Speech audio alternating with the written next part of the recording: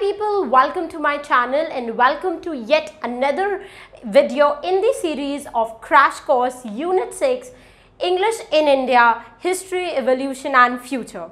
In the previous video, I discussed an important act, that was Charter Act of 1813, which helped English as a language to flourish across the Indian subcontinent. And in this entire video lecture series, I'm talking about some really important topics when it comes to the Unit 6 English in India.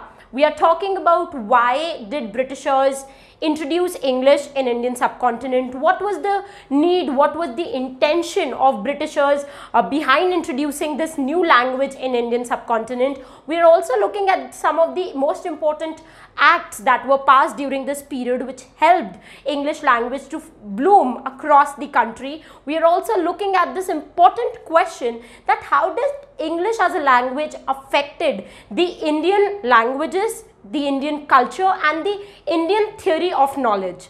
So we are going to address all these topics in detail in the video lecture series. So if you have not yet subscribed to the channel, it's time to do that so that you're notified next time I upload a video on this topic.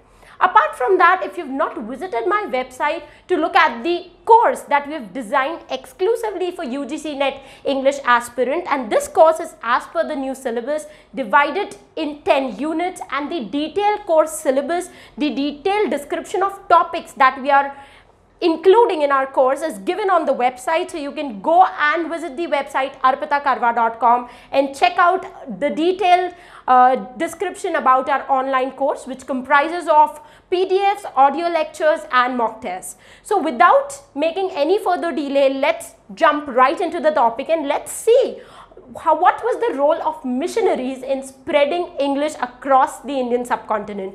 In the last video, I discussed Charter Act and we saw how Charter Act helped missionaries. In this video, we are going to look at the working of missionary in more detail. Missionaries came into India after Charter Act of 1813 was passed, and their main aim was to promote Christianity in India. So they introduced English language because they felt that by introducing people to English language, they can prepare them for right kind of Christianity. They would be able to understand Christianity in its full stature only when they will have enough knowledge of English literature and English language. So the role of missionaries were not only to spread English across India, they wanted to introduce and convert people into new language, that is English, into new culture, that was Western, and into new religion, that was Christianity. And you'll be surprised to know that between 1814 to 1840, between these 25 years, more than 50 missionary schools and colleges were opened all across India. And one of the best example of missionary college was the Bishop College that was opened in 1818. The impact of missionaries was that when missionaries introduced English speaking schools and colleges in India, people rushed to get education from these schools and colleges.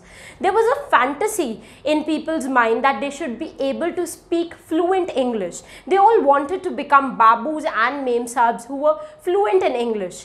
Also at the same time, English newspapers were introduced in India, and therefore people thought that if they would be able to read and write in English, then they can also get jobs in English newspapers.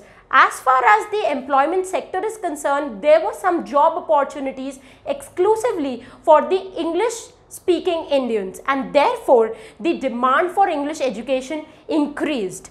Colleges like Agra College and Delhi College, all these colleges started teaching English as a subject.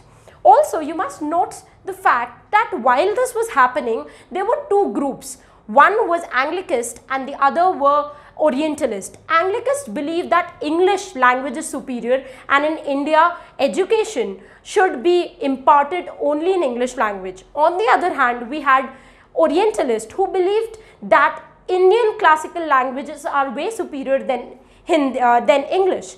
So if you look at the Anglicist, you'll find out that Raja Ram Mohan Roy, who was a social reformer, believed that English can take Indians to a next level, and he believed that by introducing English to Indians, Indian brains would be able to become more powerful than they are. On the other hand, if you look at the Orientalists, then Warren Hastings, who was a British leader, he was a supporter of Oriental education, and he said that in colleges, education should be imparted in the Indian classical languages like Persian and Sanskrit.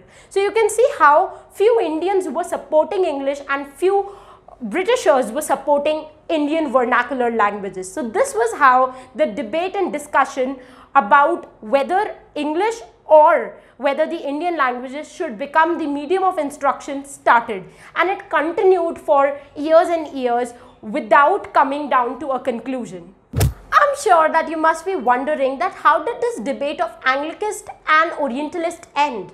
And you'll be surprised to know that it was Lord Macaulay whose minutes on English education played a major role in ending this debate between the Anglicist and the Orientalist. We are going to discuss the role of Lord Macaulay and the role of his minutes in the next video lecture. So stay tuned to my channel. If you've not yet subscribed, do it right now. If you've not yet followed me on the social media platform, I think you should do it so that you get notification about the latest UGC NET updates. Apart from that, like and share this video with other NET aspirants so that if anyone is confused with the new change in syllabus, with the new units which have been introduced, they can get a solution right on YouTube. So that's it for this video lecture. We'll meet soon in the next video lecture. Till the time we meet next, happy learning, keep loving literature, and stay tuned to arpitakarwa.com.